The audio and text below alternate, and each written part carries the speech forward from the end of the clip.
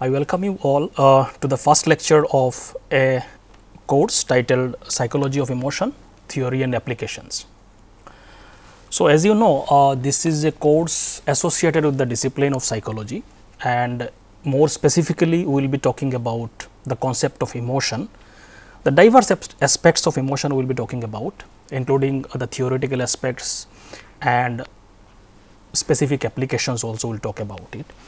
So, before basically I talk about what this course is all about, since this is a course associated with the discipline of psychology, I will give you a brief background about the discipline of psychology, because there may be many students who will be taking this course who are outside the who are not from the background of psychology discipline. So, it is better to give some background so that whoever comes to this course who are not from the discipline of psychology have some understanding of what this discipline is all about. So, very briefly I will define what psychology is all about. Now, one of the basic definition of psychology here you can see is that it is as a scientific psychology is science or scientific study of behavior and mental processes. So, if you look at this definition, there are few things that we need to understand. One is that it is science or scientific study. Another term that we need to understand is behavior, another term is called as mental processes.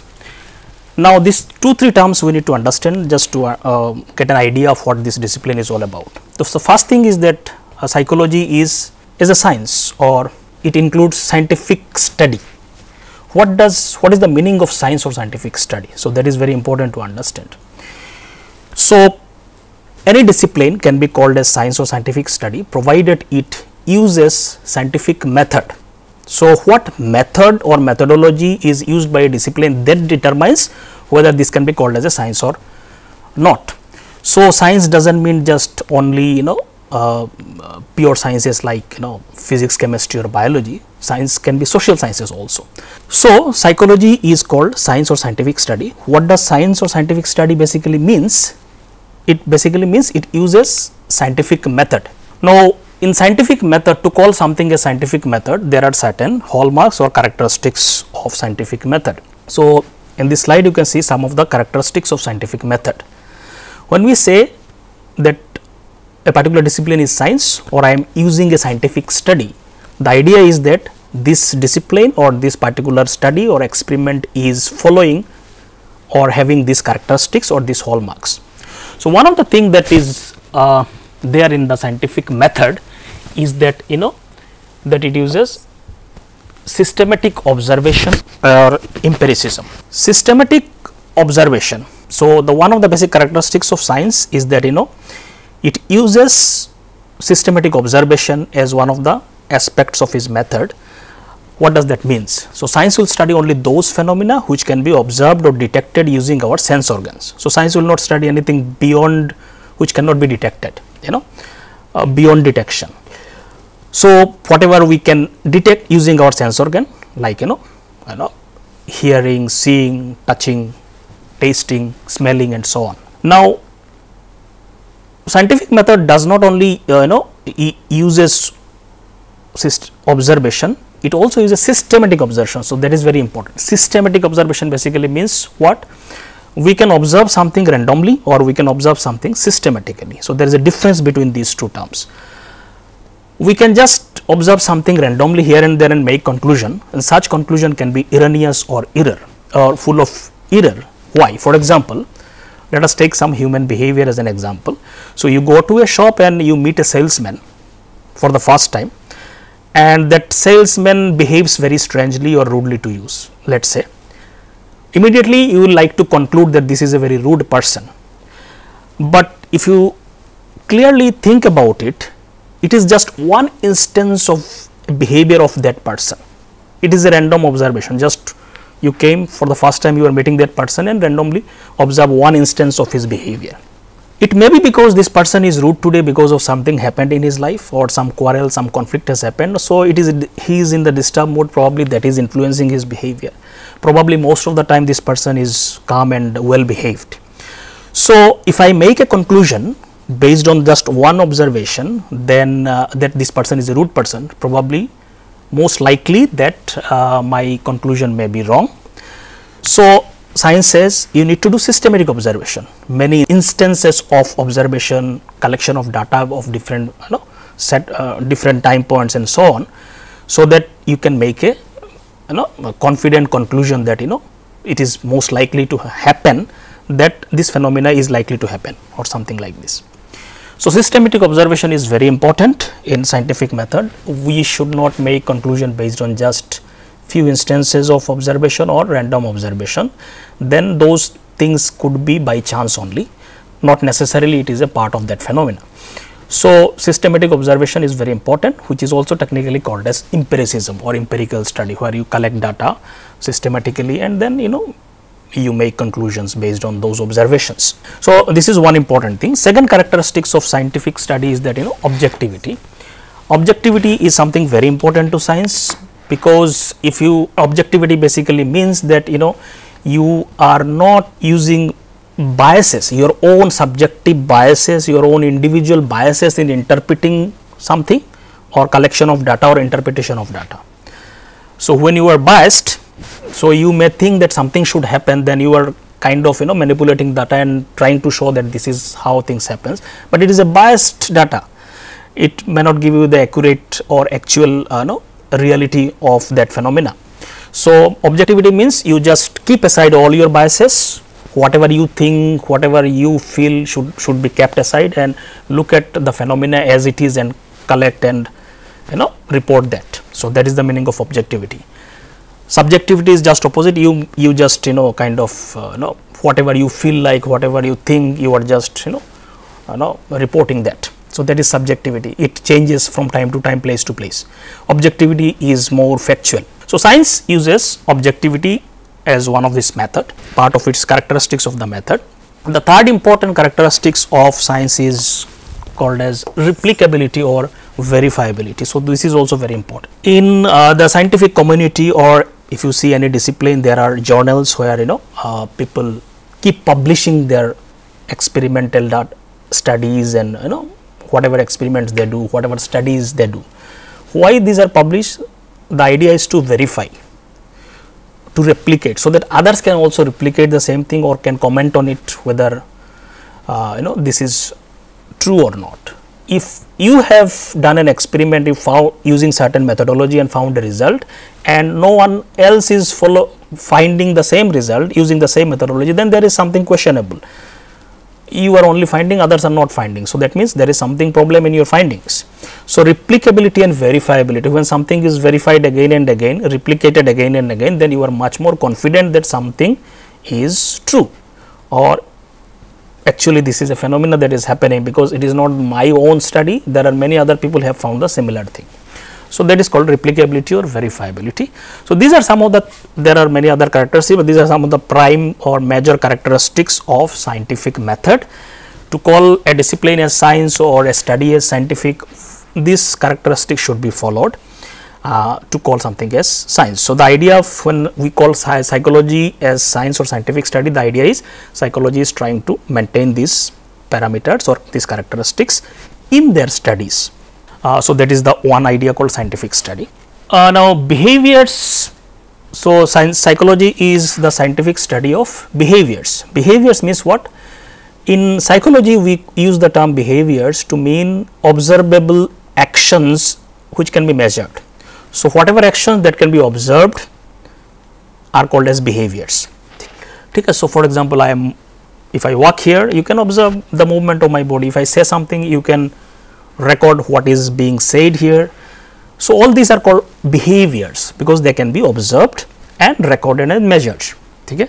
So, psychology studies human behavior and mental processes. Now, the mental processes basically include, it is a broad term which includes many things like the diverse activities of mind are collectively can be called as mental processes. So, activities of mind, there are diverse activities, for example, the concept of perception, thinking, memory, imagination and so on and so on. So, mind does all these activities, and these are all also studied using scientific method in the psychology. Okay. So, they try to quantify what is going on in your mind using certain methodological aspects. So, we will not go into details of all these things because this is not the focus of this course. So, the psychology is a scientific study of human behavior and mental processes. So, we try to understand what is scientific study, what is behavior, what is mental processes. So, the idea is psychology tries to holistically understand the diverse aspect of human behavior, and we can understand it is a very complex subject. Understanding human behavior is a very complex thing. So, psychology has many sub-disciplines which tries to address the diverse aspects, because the discipline as a whole, everybody cannot study everything about a discipline. So, all discipline has sub-disciplines with the idea that that few people will focus on particular aspects, other people will focus on some other aspects. This is how sub-disciplines arises within a discipline. So, like this, the psychology as a discipline has many sub-disciplines. It has sub-disciplines like social psychology, which looks at social behavior. It has also disciplines like clinical sub-disciplines like clinical psychology, which looks at mental disorders, then treatments and so on, diagnosis, all these things. Psychology also has health psychology, which also looks at how mental factors influences physical health and so on. It has also organizational behavior. It also looks at how people behave in the organization and so on. So, psychology has diverse sub-disciplines, and all the sub-discipline focuses on different aspects of human behavior with the idea to understand human behavior from the multiple perspectives. Now, let us come to this particular course. So, one thing is very clear, this is a course associated with the discipline of psychology. Now, the concept of emotion is the central focus of this course. So, we will try to understand the concept of emotion. Now, when we talk about emotion, it is one of the central concept of psychology. If you look at any sub-disciplines of psychology, you cannot, the emotion will come again and again into the picture, because we cannot understand human beings without the concept of emotions. The emotion is one thing that makes human life so different, so rich in terms of experiences.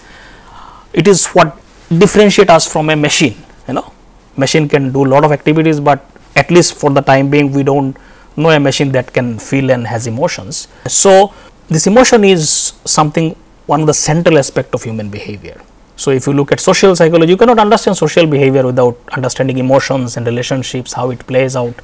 We cannot understand clinical psychology without understanding emotions, because all the psychological disorders has emotions in it as one of the central concepts. So, like this, so this is very important concepts to understand human beings, to understand psychology. This is really a significant topic. So, that is what we will be doing in this course, understand this concept through the discipline of psychology and some associated disciplines. What have we understood about this concept of emotion, both in terms of theories as well as applications. So, this course will provide a comprehensive understanding and applications of the psychology of emotions, and we will also look at application of emotion using the term emotional intelligence also. So, broadly, if you see all the content of this course, we can divide it into two parts. One is majorly the first part of this course deals with the theoretical aspects of emotion. So, it talks about theoretical understanding of diverse aspects of emotions and the concept of emotion. The last part of this course typically will deal with application of emotion using particularly using the concept of emotional intelligence. So, this course will address some of the major questions that are associated with the scientific study of emotions. So, these questions, you can see, these are very important to understand our own life, as well as to understand the discipline of psychology also, and to understand human behavior. So, we will deal with questions such as what are emotions. We will also talk about, are these emotions universal or are there culture specific emotions? Is it like emotions are universally in a similar way experienced by everybody in every culture, or there are some culture specific aspects to it? We will address this question. We will also look at how emotions influence our brain and body. So, the physiological aspects of emotion we will also discuss in this course, how when we experience emotion, how it is related to physiology, how it influences your body, your brain, and so on and so on. We will also talk about what happens when we are not able to manage emotions. So, management of emotion is very important. So, what happens when we are not able to manage emotion? How it leads to, probably lead to various disorders and sufferings in life. We will also talk about, are there emotion based psychological disorders, what are are there any specific disorders which are focus central aspect of such disorders are emotions, or lack of or inability to manage emotion can lead to various psychological disorders. We will look into these aspects. We will also address, can we learn to regulate destructive emotions, particularly some emotions can be very harmful for us. So, can we learn to regulate those emotions? What are positive emotions and happiness? This is also very important. We will not only talk about only negative emotions. So, there are positive emotions which are very important for the enhancing quality of our life. So, we will try to understand what is happiness, what are positive emotions, and can we enhance those positive emotions in our life to make our life in terms of quality of our life, to enhance the quality of our life. We will also talk about what is emotional intelligence, why it is so important for success and satisfaction in our personal and professional life. So, we will look at the concept of emotional intelligence is coming in a very big way, and the research has been looking at it and found that it is very important for the happiness and satisfaction and success in your personal as well as professional life. So, we will look into the diverse aspect of emotional intelligence, and we will also see, can we learn these skills in our life to enhance the quality of our life. So, overall you can see this course will provide a comprehensive insightful understanding of the emotions through examination of both theoretical and empirical literature on this subject. So, we will look into this. So, it will not be just like layman concept that I will give my own opinions. No, this will be through research based theories and data that we will be talking about all these concepts. So, overall this course is a 12-week course. There will be 12 modules, one module each week, and there will be probably 2 to 3 lectures per module. So, maybe in total there will be 32 lectures. So, this is how we will go in this course. So, this is the first lecture of first module, and the title of this lecture is Emotion, Concepts and Categories. Okay. So, what are the key concepts that we will be discussing in this lecture? So, these are the key concepts that we will be discussing in today's lecture. So, we will talk about definition and components of emotions. How do you define emotion? Then we will talk about what are the differences between the concept of affect, emotions and moods. Many times these terms are synonymously used, but there are technical differences to these terms. So, we will look into the differences among these terms. Then we will also talk about how emotions can be understood or classified using 2 categories of theories. One is called basic emotional model, where they try to look at some basic emotions, and also through dimensional model of emotions. So, these are the things that we will be covering in today's lecture. So, let us start with the core concepts of this particular lecture. So, as we have already said that from the scientific standpoint or even from the layman standpoint, emotion is a central topic within the field of psychology as well as within the life of every human beings. Every day we experience diverse emotions. We cannot think or imagine human life without emotions. It is the emotion that gives you all the richness of experiences, all the ups and downs, and all the diverse experiences which makes our life so enriched. So, it is the emotion that is central to all these aspects. As we have already said that all the subdisciplines of psychology, emotion is at the center of almost every subdisciplines of psychology. For example, clinical psychologists often help people to control their harmful or dysfunctional emotions. So, clinical psychologists major focus is on emotions only. It is the emotional disturbances that cause all the problems. So, the focus of clinical psychology is understanding emotions and also treating people if there are problems with the emotions. Cognitive psychologist considers how emotion influence people's thought processes and decisions. Emotions are not just isolated, we experience them in an isolated way. They also influences our thought processes. So, we look into how this happens. Social psychologist, personality theorist considers how emotion impact our relationship with others and so on. So, it is just to show how important this topic is, and I do not have to give you too much of evidence for this. We all understand, even if you see or contemplate on our personal life. So, let us start with the first questions. What are emotions? To understand emotions, first we need to understand what is this emotion is all about. Okay? Then we can talk about other things. So, let us first address these questions. So, every day we experience diverse emotions on a daily basis, you know, we become angry, sad, we experience, you know, whatever, contempt, whatever it is, all kinds of emotion we experience every day. We all have experienced it, we all know it, we all have a sense of it. Okay. So, it is easy to understand all these emotions, kind of we can recognize all this emotion within us when it happens, but it is not so easy to define it actually. We can sense it, that when we experience it, we kind of understand or learn from others how to name it also, but it is not easy to define it, what it is, because it can be very complex in terms of really giving a comprehensive definition of it. In fact, one published research review found 92 separate definitions of emotions. So, it just shows how people can, you know, diverse ideas about the concept of emotions, you know.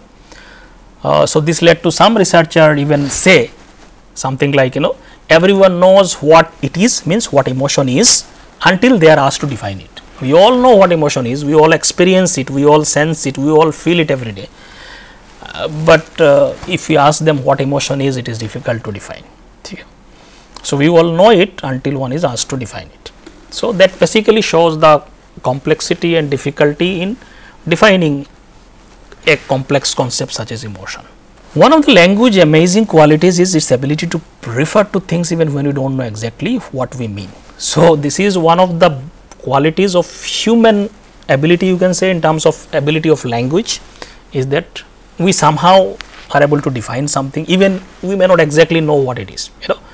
So, that is the ability of human language. So, people anyway try to define emotion in their own ways. So, we will look into few or only important definition of emotion, which is kind of little bit more comprehensive definition, and this is how we will go about it. So, the word emotion basically came from source word is a Latin word, is emotio, you know, this is the term which comes from this verb word emovere. From emovere comes the emotio, which basically means to move or to stir up. So, that is the term, that is the source term of the word emotion. So, the source term of emotion basically means anything that moves you. So, emotion moves you, it stirs you up. So, whenever we feel any emotions, it has a tendency to move you, to stir you up. You are no longer just, you know, in a state where there is no kind of movement, you know. So, there is a sense of movement, there is a sense of stirring up happens. So, Aristotle also said emotions as a principle of movement in human experience. So, we move in life, one of the reason is that it is the emotion that moves us in our life, you know. So, that is a source term. So, anyway, so despite, you know, difficulty in precisely defining this concept of emotion, most psychologists agrees on some of the basic aspects of the emotion, and based on that I just took one definition where it kind of includes most of the parameters which are included in most of the definitions. So, one of the definition could be emotion is a motivated state. So, it says state where, you know, it kind of propels you to move. So, it is a motivated state. And what is the characteristics of that state? This state is marked by physiological arousal, excessive expressive behavior and mental experiences. So, these are the three components of emotional state, and all these things can vary in their intensity and as well as pleasantness or unpleasantness. So, what happens is a state where there are physiological arousal, there is an expressive behavior and there is a mental experiences. All these things can vary in their intensity. So, it can be very high or low or medium, or it could also vary in their pleasantness or unpleasantness. So, it could be experienced very pleasant way, it could feel very good, or it may feel very bad or negative. So, one of the example that is also given here, let us say when we feel angry, we are in a state of anger, which is an emotional state. So, physiologically what happens when we feel angry, our heartbeat increases. So, that is a physiological arousal. Okay? Your heartbeat increases. So, physiological arousal is happening here. When you are angry, we also might show specific facial expression, such as gritting teeth. So, whenever people feel angry, they show certain facial expression, like, they will grit teeth, and so we all know when we feel angry how certain facial expression we see, like gritting teeth and so on. So, there is an expressive behavior. From the expression you can see this person is in an angry state. How do you understand? From those expressive behaviors, from the body movements and the facial expressions. So, that is called as expressive behavior. And when we feel angry, there is a feeling state of enraged, there is a sense of enraged in your mental experiences, we call it a very hot state, when you are angry. So, that means it is a feeling of enragement happens. So, you feel like, going or destroying something or like that. So, that sense of feeling of enragement, which is a mental experience, that also happens. So, this example gives you very clearly what are the aspects of emotions, and this is one of the definition that kind of includes varieties of aspects of emotions in this definition. So, I think it will be clear through this example. So, psychologists study all these aspects of emotion. Okay? All these expressions like physiological arousal, expressive behavior, mental experiences. So, here just to give you an idea. So, basically so there are three components. So, when you say emotion, okay, so you will have, so there are three components to it. One is physiological,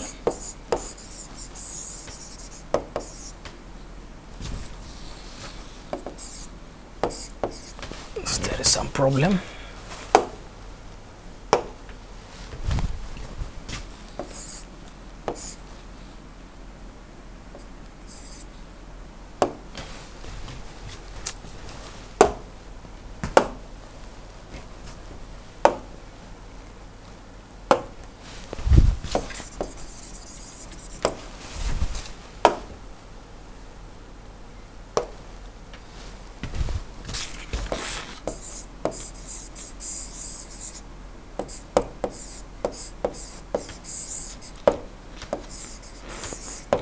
So, there is a physiological component of it, which includes things like heartbeat,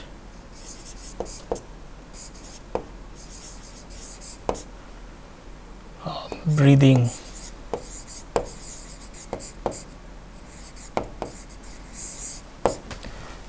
sweating and so on. Okay. So, this is one component. Whenever we feel emotion, so there can be physiological arousal, which may include things like heartbeat increasing, breathing becoming faster. Sometimes people also start sweating and so on. So, this is one component of emotion. So, another component is behavior.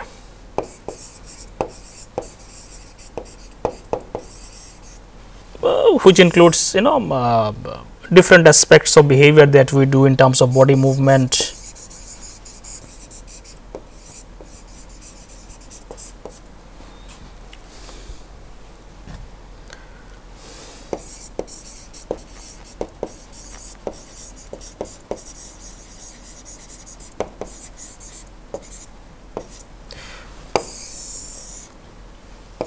so whenever we feel certain emotions, there can be body movements, facial expression and so on. And then there are third part is called experience, or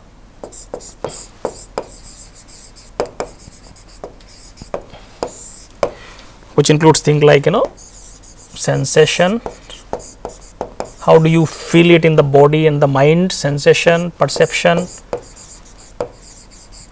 everything will be influenced by emotion, thoughts, memories, everything will be influenced,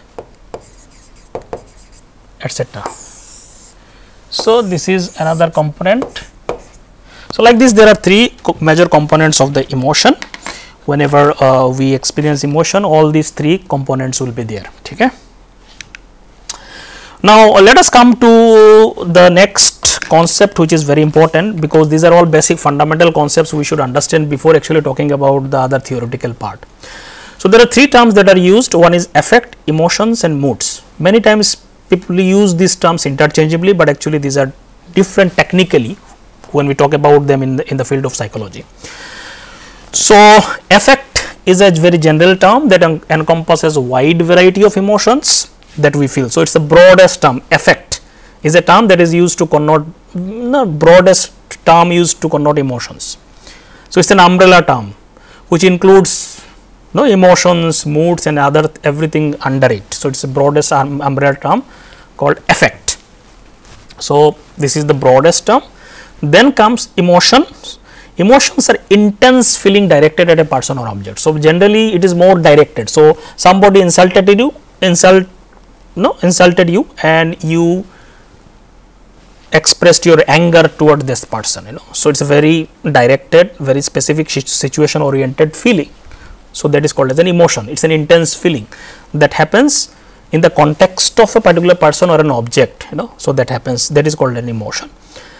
Moods are feelings that, these are also feelings, but generally they lack contextual stimulus. So, generally mood may not have any specific reason many times. So, in emotions there was a specific person who insulted you and then you express your emotion. Mood may be without any general context, you may feel bad mood or you may feel good mood. Context may be very diffused, may not be very specific, and moods are generally less intense than emotions, because you may feel bad mood throughout the day and so on. So, it may not be very intense, but there is a sense of bad mood is there. So, intensity differs. So, emotion is much more intense than the moods. So, most experts believe that emotions are more transitory in nature. The emotion generally comes and goes very soon. So, a situation stimulated certain emotion, then when situation goes, then generally emotion also vanishes. So, generally they are not very long lasting. However, mood can be much more long lasting. You may feel a bad mood whole day. So, the mood is much more long term in terms of experience. So, intense feeling of anger may just come and go within few minutes probably, or few seconds, whatever it is. However, bad mood can last for hours and even days. Okay. So, in terms of lasting also, the mood and emotion differs. So, emotions are a response to a person or event. Generally, it is response to a particular context, person or event.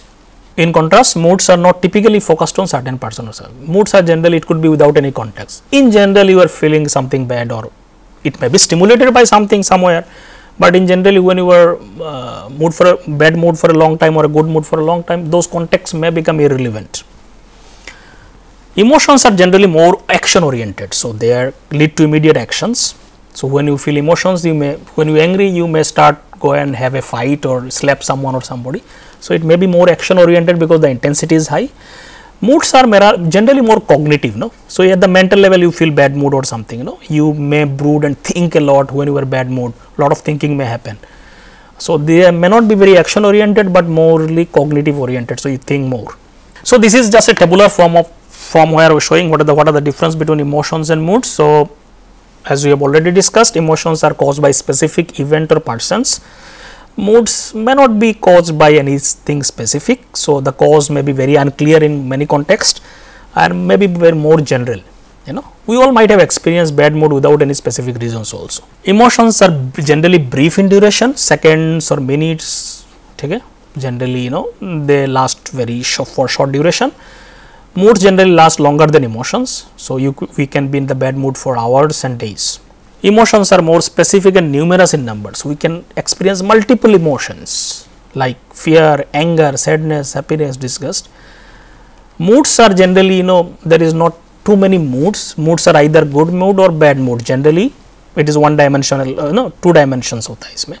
So, in terms of valence only dimension, positive and negative, generally we experience moods. So, emotions are generally accompanied by distinct facial expressions. So, whenever we experience emotion, generally they are associated with specific facial expression. So, when you angry, you show certain facial expression, when happy, you show certain other facial expression. So, with the changes in the emotion, generally our facial expression also changes. Moods may not be accompanied by such distinct facial expression, not necessarily moods are distinct facial expression will be accompanied by the mood, and emotions are action oriented in nature, cognitive and moods are more cognitive oriented. So, many times both moods and emotion can be connected to each other in the sense that emotions can change into mood and mood can also stimulate certain emotions. This is all we have experienced in our life also.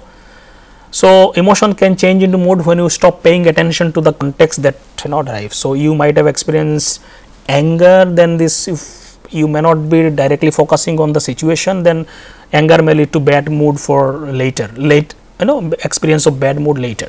So, it can trigger certain moods, certain emotions. So, emotions and mood can mutually influence each other. For example, an emotion, if it is strong and deep enough, can turn into a mood. Getting your dream job may generate an emotion of joy, but it can also put you in a good mood for several days. So, getting a good job can, as an emotion, can as a joyful emotion, it can start and it can lead to good mood for many days later. So, generally in the theoretically we can make all these distinctions, but in real life sometimes it is not easy to kind of distinguish between when you are experiencing an affect, emotions and mood. So, those demarcation may be much more less clear, ambiguous in the real life. So, generally here we can kind of draw it like this. So, there is an affect is at the broadest level, there is an affect. Okay. So, there is an affect which is the broadest term. Under this you can have emotions,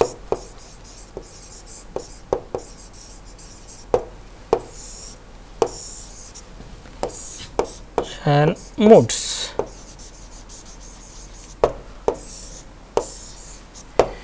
So, like this. So, affect is the broadest term which includes emotions and moods, more generalized terms. Emotion is more specific, again mood is kind of more broader and context free. So, now let us talk about the classification of emotions. So, when we talk about emotions, there are different ideas or certain theoretical perspectives to look at emotions. So, one of the very dominant idea in the literature of emotion is that is called the basic emotional model. So, where they try to classify emotion as some emotion as more basic as compared to other emotions. Basic means more fundamental, which are more which cannot be kind of further made into fundamental units. So, we all experience diverse emotions, all kinds of emotion, anger, contempt, enthusiasm, fear, frustration, disappointment and so on and so on.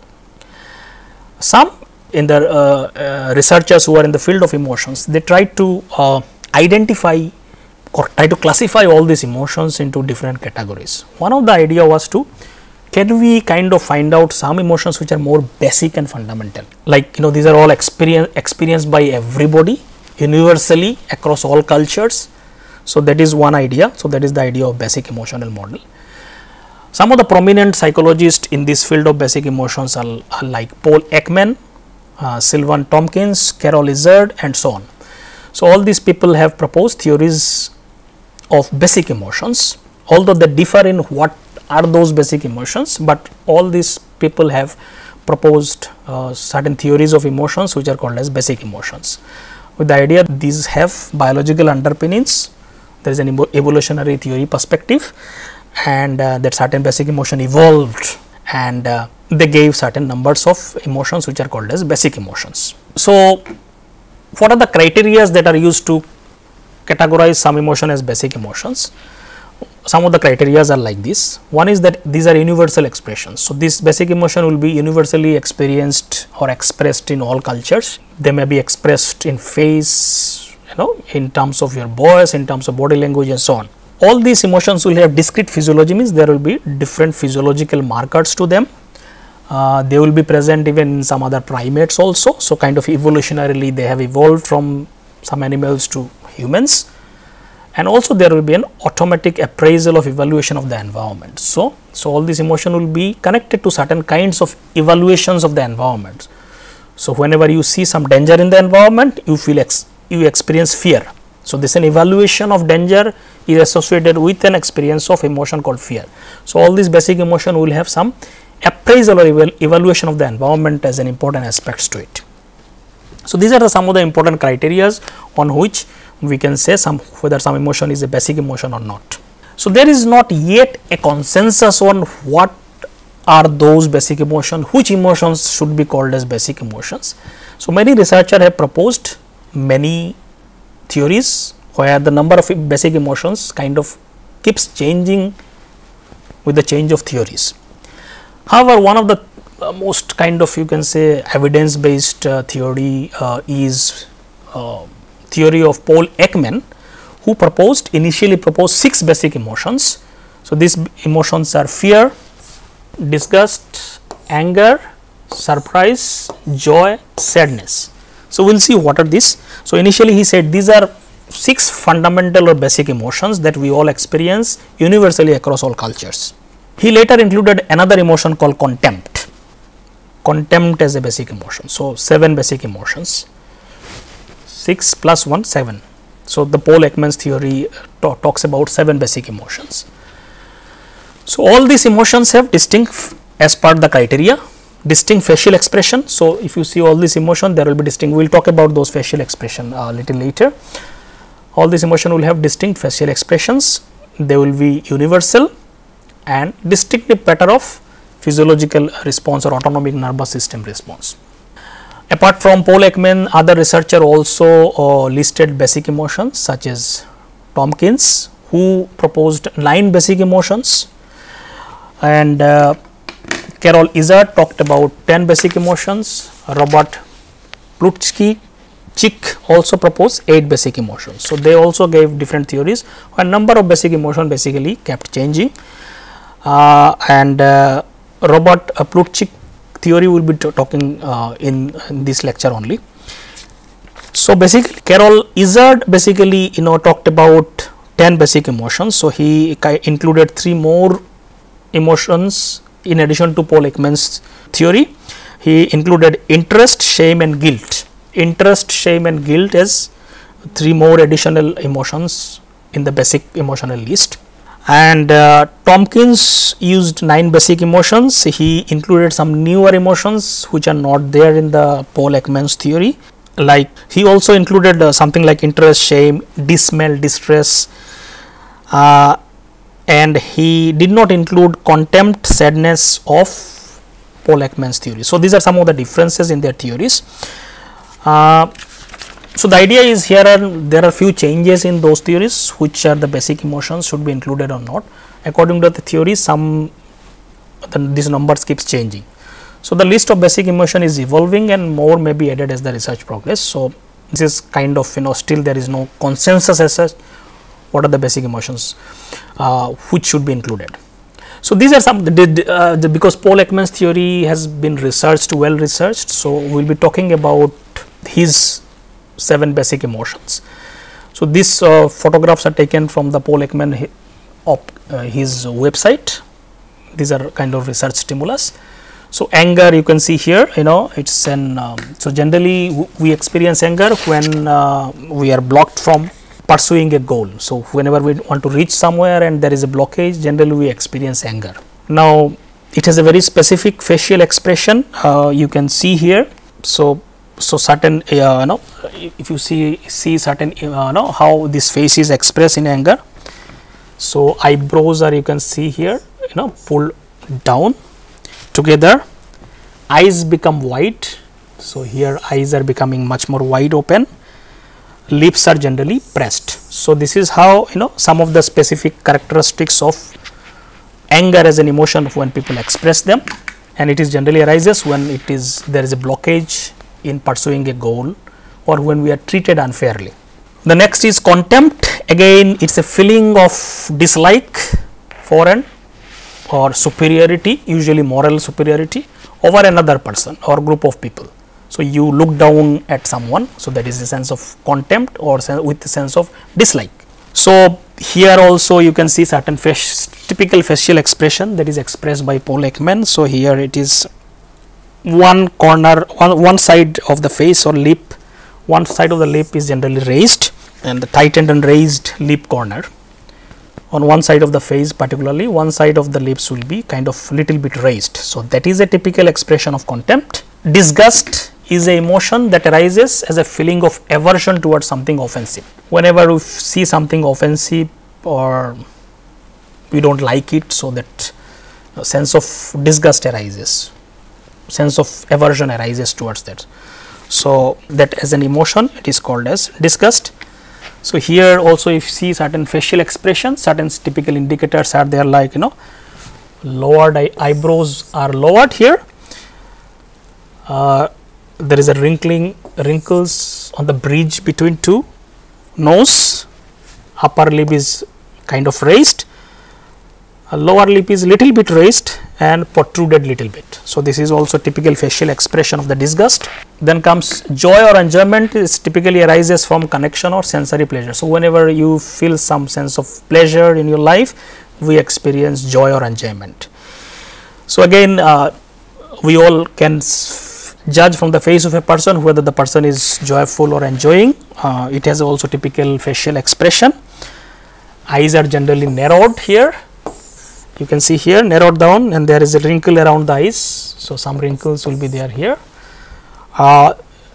Cheeks are generally raised here, and lips are kind of pulled back, and you can see the teeth coming out generally or exposed in a smile. So these are typical facial expression.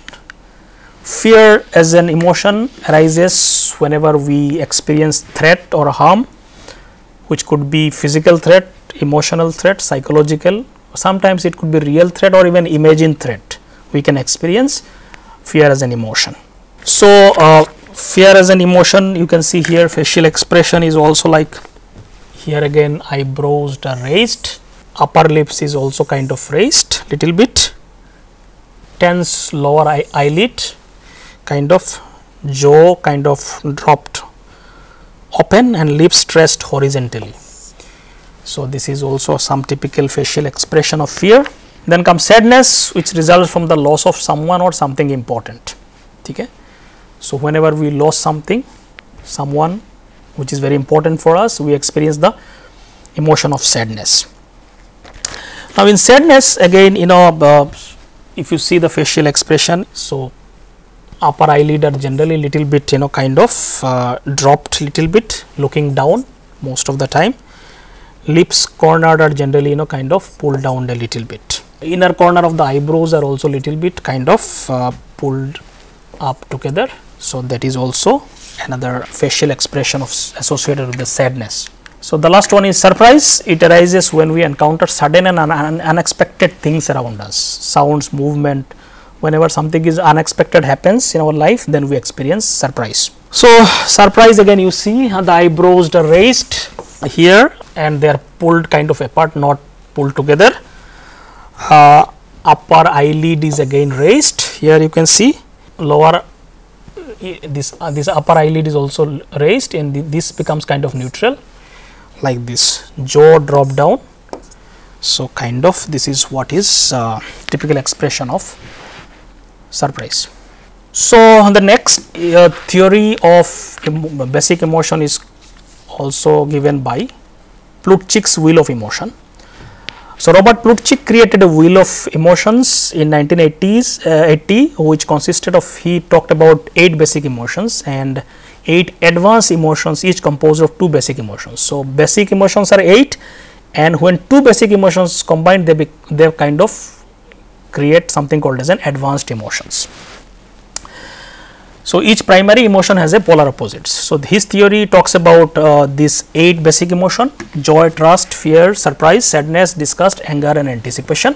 The polar opposite of joy is sadness, opposite of trust is disgust.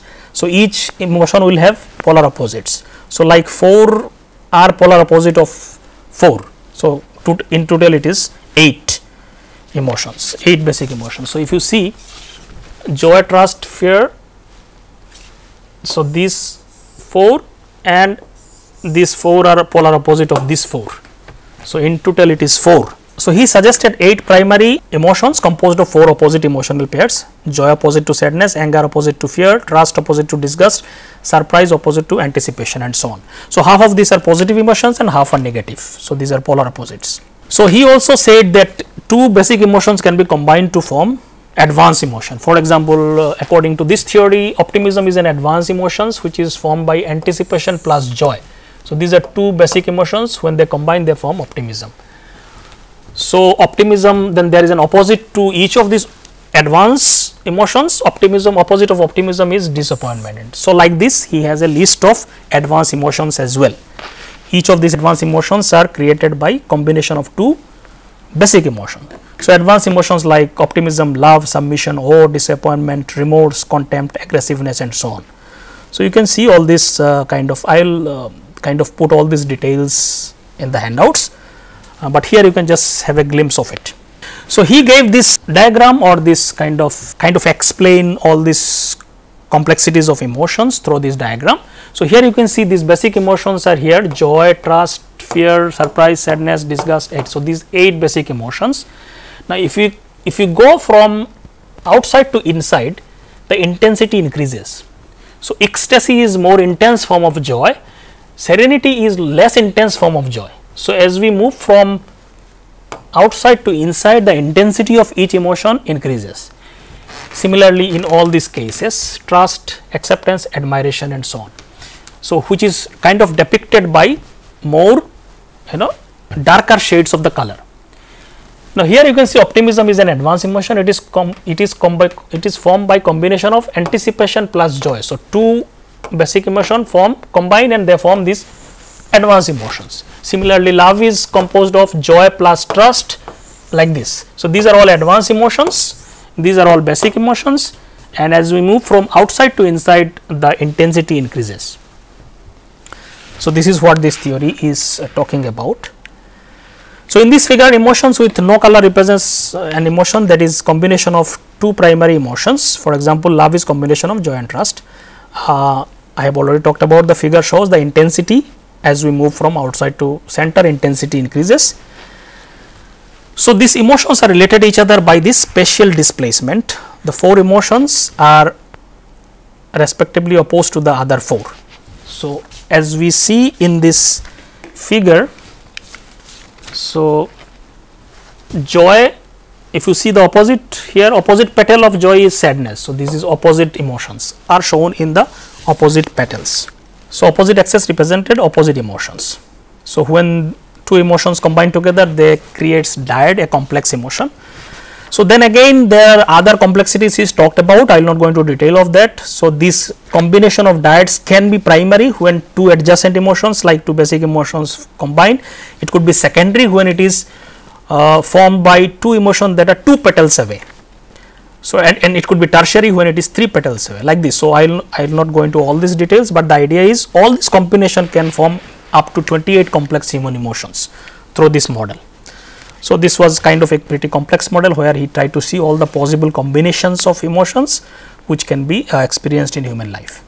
So, one of the basic emotion, one of the last basic emotion that we will be talking about here is Parrot's primary and secondary emotions. So, this is another theory that talks about basic emotions. In 2000, Parrot is the name of the researcher who classified emotions into primary, secondary, and tertiary. So, this classification asserts that secondary emotions are derived from primary emotions, whereas tertiary emotions are derived from secondary emotions. So, there is a difference between the earlier theory and this theory. Here they are saying secondary emotions are derived from the primary emotion, not by the combination. So, that is the different. So, in this approach, secondary and tertiary emotions are derived from the emotions, not as a result of combination. In the other theories, the Plutsky's model shows that advanced emotions are composed of combination of 2 primary emotions. In this case, secondary emotion is derived from the primary emotions and the tertiary emotion is derived from the secondary emotions. So, these are derived, not combined kind of emotions. So, Parrot proposed a tree like structure showing primary, secondary, and tertiary emotion. It is kind of like this. So, here you can see these are primary emotions: love, joy, surprise, anger, sadness, and fear. From the love, other emotions can arise which are called secondary emotions. like affection, lust, longing. So, these are derived emotion from the primary emotion of love. Similarly, there can be a tertiary emotions from each of these three. So, affection may lead to certain other emotion, I will just talk about, lust can lead to some other emotion, and longing can lead to some other emotion. So, those will be called as tertiary emotions. So, like this you can see here, joy can lead to all these emotions, surprise generally has no other emotions, other derived emotions, anger can lead to all these like irritability, expressions, rage, disgust, envy, torment, sadness can lead to suffering, disappointment, shame, neglect, sympathy, fear can lead to horror and nervousness. So, like this these are called secondary emotions. So, here just I will just show how primary secondary. So, if you see fear here, fear let us say is a primary emotions, it can lead to secondary emotion like horror,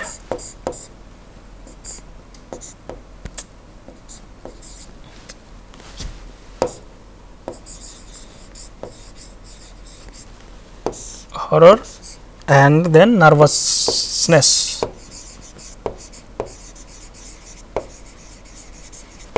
So, this is primary, this is secondary, and horror can also lead to other emotions like alarm, it can also lead to shock, it can also lead to panic and so on. Nervousness can also lead to suspense, can lead to uneasiness, can lead to worry, distress, distress it is not working. So, this will be kind of tertiary emotion. Okay. So, like this every emotion, primary secondary is derived from primary, and tertiary is derived from the secondary emotions. So, the detailed list of all these primary, secondary and tertiary emotions are given in this table. You can just look at it, and obviously, I will be putting them in the handouts. So, let us see, we have looked into some of the important basic theories of emotions which talks about some basic emotions, some basic universal emotions which are experienced by human being. Now, these theories have some limitations, that is why there are other kind of theories are also there. So, most of the psychologists subscribe to the theory of basic emotions and consider basic emotion as universal, innate and hardwired. So, that is the idea of basic emotion. These are universal, everybody will experience this, sir.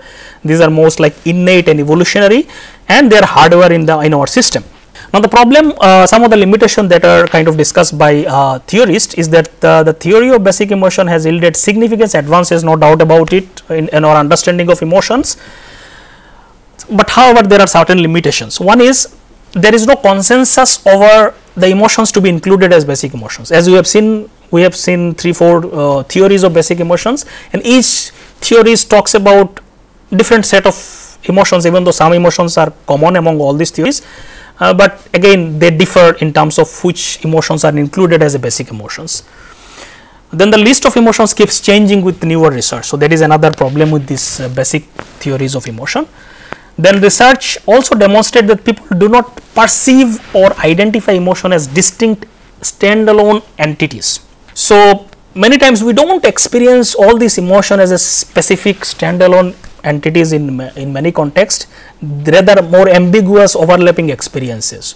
So, how lot of emotions can become overlapping in terms of our experiences. Let us say some of the unpleasant emotions, anger can become rage and aggression and so on. So, lot of these emotions are kind of, they lack specific boundaries to call them as specifically different emotions. So, lot of researchers also argue that this emotion appears to lack the distinct border that could easily distinguish one emotion from another, like color spectrum. So, if you see the color spectrum, obviously there are some specific color, but within those color there are many shades. So, it is very difficult to many times distinguish among these shades. So, emotions are also like this. So, this is one of the limitations.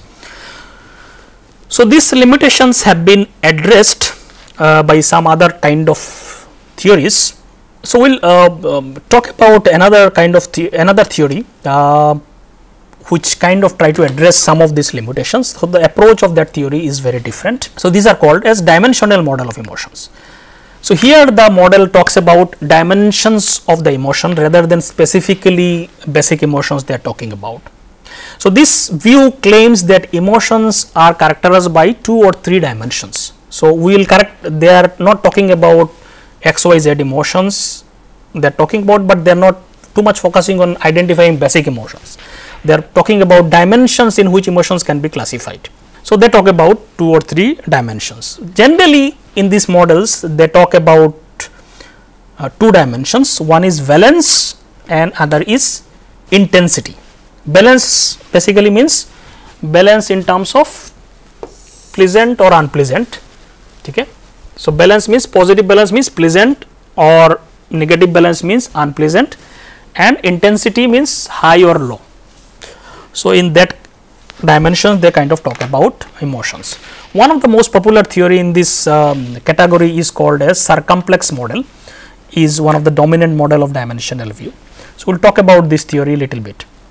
So, the circumplex model of emotion was developed by Russell, James Russell in 1980. He talked about these 2 dimensions in which emotion should be classified. One is valence, that is pleasure and displeasure, positive balance and negative balance. Another is arousal or alertness, which is high and low intensity.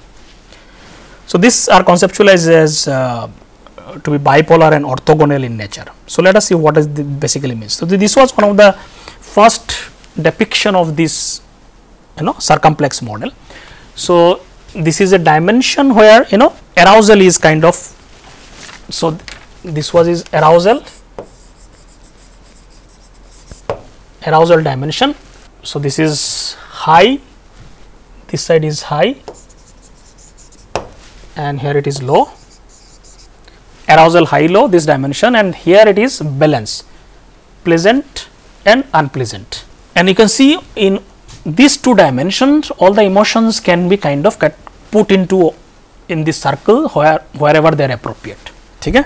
So, this is how it is. So, vertical axis is arousal, this horizontal axis is valence. Here you can see somewhere kind of neutral or medium.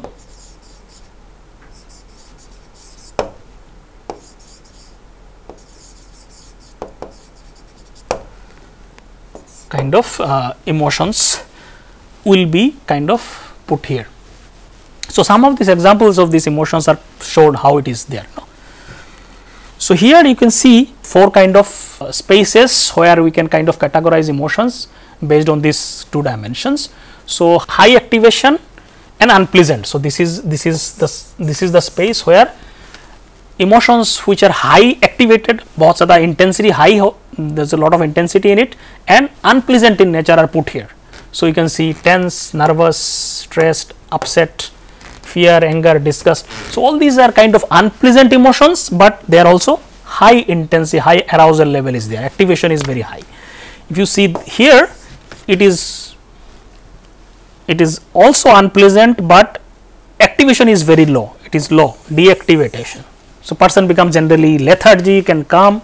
So, it includes emotions like sad, depressed, lethargic, fatigued and so on. Okay? So, these emotions are unpleasant, but deactivated, low intensity. Here you can say it is high activation, but very pleasant, like alert, excited, elated, happy. So, all the different aspects of happiness when we become highly activated, but these are kind of pleasant and high activation. Here it is put all the emotions which are pleasant, but deactivated. These are not very highly activated, we become more kind of calm, relaxed, serene, contented. So, these are 4 kind of possibilities according to this model. So, according to Russell, this model balance and activations are independent bipolar dimensions. These are all independent and bipolar dimensions. Balance and activation are unrelated, hence they are independent. Bipolar means that opposite emotional terms reflect each other balance and activation poles. So, opposite means what? In this diagram if you see, so this is unpleasant, this is pleasant, opposite dimension, this is high, this is low. So, opposite dimensions. So, these are 4 kind of spaces or quadrants in this model. We have already discussed high activation pleasant affect, high activation unpleasant effect, low activation unpleasant effect, low activation pleasant effect, this 4 quadrant that we have discussed. So, a linear combination of all these 2 dimensions or varying level of both the balance and arousal can be used to conceptualize all these emotions. So, whatever emotion we experience can be put somewhere here in this diagram. So, that is the whole idea of categorizing emotions using these dimensions. So, joy can be conceptualized as a result of strong activation and positive balance. So, we have seen all these examples. So, cognitive interpretation of the neurophysiological experience of arousal and balance within the situational context is contributing factor to categorization. So, how do you categorize emotion X as X and not Y? It is all depends on the cognitive interpretation. So, there will be a physiological arousal and there will be a pleasant or unpleasant experience. Then your mind will interpret and give a level to that arousal and that the balance of it, pleasant or unpleasant. Then you say this is a happy feeling or this is a joy feeling, whatever it is. So, cognitive interpretation kind of labels it. Similarly, between any 2 affective state is also assumed depend on how far apart from their circles. So, as they differ from in the circle, as they move away from each other, so they are much more different from each other. So, affective state should exhibit increasing negative association with one another in the, so when they become 180 opposite, so generally they will be completely opposite emotions negatively related. So, this model also has some limitations. The 2-dimensional representation frequently does not convey the significant distinction among various emotions. So, this is again also not able to do justice with all the emotional experiences. For instance, although being positioned in the same area of the circle, similar negative high arousal emotion, for example, fear and anger, they are put almost in the same position in the circle, because both are high arousal, unpleasant emotion. But how do you differentiate them? They will be almost put in the same position. So, those differentiation becomes difficult and they are very distinct emotions. So, that becomes a problem in this kind of model. The model was also developed based on a selection of emotion that was not supported by systematic sampling or explicit theoretical principles. So, both explicit theoretical and systematic research based nahi tha wo. So, that was also another limitations. This model also, however, gained widespread acceptance as a meaningful depiction of affect. Despite these drawbacks, it has been playing very important role in terms of understanding of emotions, or at least giving an alternative perspective to basic emotional theories. So, thank you. With this I end this lecture. So, in this lecture basically we try to understand some basic concepts, definitions and some basic theories through which we try to understand classification of emotion. Thank you.